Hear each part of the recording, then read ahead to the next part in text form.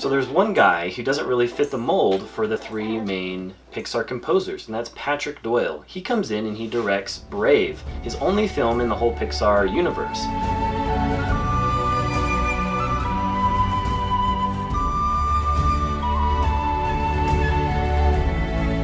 Well, it's not the only universe that he comes in and composes music for. There's also Harry Potter and the Goblet of Fire that he just jumps in, composes the music, and then leaves the franchise. And then he also jumps into Rise of the Planet of the Apes, composes that music, and then leaves the franchise as well.